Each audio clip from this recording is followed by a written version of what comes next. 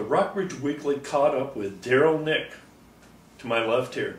He's the chairman of the Buena Vista City School Board. He's been on the school board for 6 years, and we lucked out and caught him for about 15 minutes to have him talk about the school board's budget, which seems to be of interest in this really tight state and local budget year. Welcome, Darryl. Thank you. Now, let me read question 1 here. Okay. What do you believe are the main challenges facing the school board this year? Other than budget? No. How about is there anything? Yeah. No. Tell us about your budgetary challenges. Well, you know, one of the biggest challenges we have right now is the fact that we don't have a budget. And our legislature just took a 90-day leave of absence, if you will, and we don't have a budget set. That, you know, that's going to limit the council and what they can tell us. And so we're now working with imaginary numbers, if you will. So, word is tonight that the governor allegedly will propose that all employees pay 5% of their salary in terms of VRS contribution, but then they're going to recommend that you give everyone a 5% raise. That's as of about 4:30 or 5 o'clock today. Good to know. Nothing like, you know, getting it out there. Again, I keep getting reminded it's kind of like getting blood from a turnip. Where are we going to get it from? I don't know. City Council doesn't know. These are great recommendations, and I'm not saying that these folks don't deserve a raise. I'm not saying that. I'm not saying that VRS shouldn't be funded.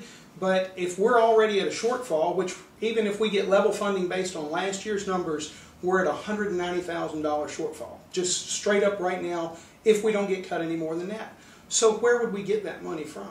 I was hoping maybe you could provide us. I keep asking. Bake sales. I keep asking all the citizens when I see them at the grocery store here and there and the other. You know, do you have a money tree planted in the backyard? And so far, nobody's had one. Well, everyone knows that you've been really efficient and you have looked at your expenditures and you've called this or that. I think one of the most important aspects of expenditure that the Buena Vista public would like to know is, what does this mean if you do not get additional state or local funding? What does that mean in terms of Buena Vista City Schools employment? What does that do in terms of the employment picture? I think what we would have to do is the same thing that we've done over the last roughly 4 years that we've been facing this economic crisis, where when we have people retire, maybe we don't replace that job per se, we combine 2 jobs. We've gone to some part-time jobs that were full-time jobs.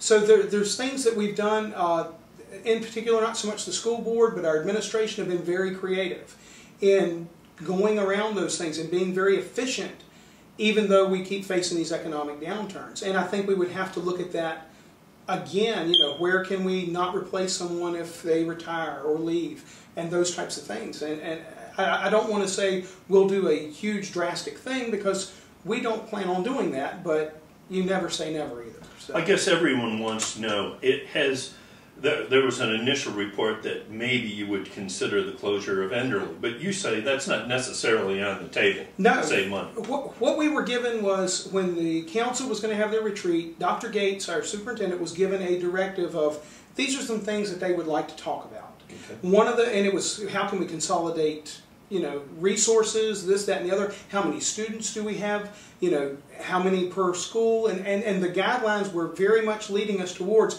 can we go with 3 schools? So that's why we proposed what we did. Not that we want to endorse that, but those were the things they were asking. Could we, if we had to, close a school? So that was information for them.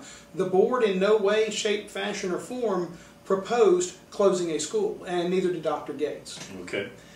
On a more positive note, why don't you talk about a few of the achievements this past year? Let's do something just a little positive. And there are some, you know, even sounds like there may be many. Hopefully, I think people will be impressed with it. You know, over the last 4 years, I can't say enough about our administration, our faculty, our staff, because they have been very tough times. And they have still just said, you know what, we're going to put the kids first. And the kids, to their credit, have come through as well. First thing that I would talk about is in education somewhat, but if you think about like the high school, the sports programs, our football team made the playoffs for the first time in 11 years. The basketball team went to the state quarterfinals. Track team made the states. The wrestling team, we had a state champion and 2 others that medaled. So in that genre, we're doing very, very well. But in academics, we are too. One of the things that I think is really key and critical, and here it comes back to the budget again, but it's something else to brag on with our students.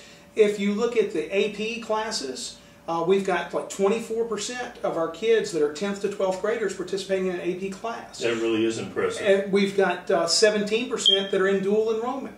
Well, what this means for a parent is my child can go to high school and get college credits. And so when they leave there, they don't have to take as much when they go to college. And as we all know, with this economic crisis, that is huge for a family. Well, it's been a big push in the school system in the last couple of years. And is there a particular program that you think best highlights some of the achievements in the school system, either in the past year or the last two?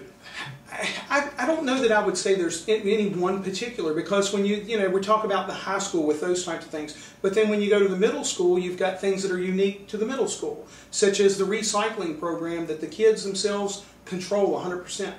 And they understand now what limited resources are and how valuable our resources are, and what we need to do to make sure that they're there for the next generation. We've got them participating in a Knowledge Masters program, which is kind of like a quiz game, and they'll compete against other schools. Another great thing with the 8th graders, we have 8th graders that can actually now take high school credits. So when they get to high school, they've already are above and beyond, and can then start working towards those AP and dual enrollment classes. That's really cool. It is. Coming up, I believe there will be a public hearing where citizens have a right to come and question you and listen to administrators. Has that date been set? March 15th. March 15th. At 6 p.m. Will that be at Perry McClure? That will be at Perry McClure Middle School. Middle School. And I think what we anticipate happening is Dr. Gates will kind of present some things that, if we have to cut, these are possible areas we could look at. And then we will open it up to public comment, because we had a request, from folks that said it's kind of hard for us to make a public comment if we don't really know what direction we're going. So we're going to do that, and hopefully that way that will give them some things to kind of mull over while we're going through it, and then that way they will have more informed questions to ask. So. Well, we've been fortunate to grab a few minutes with the Buena Vista School Board Chairman, Darryl Knick, and we thank you very much for stopping in today. You're more than welcome.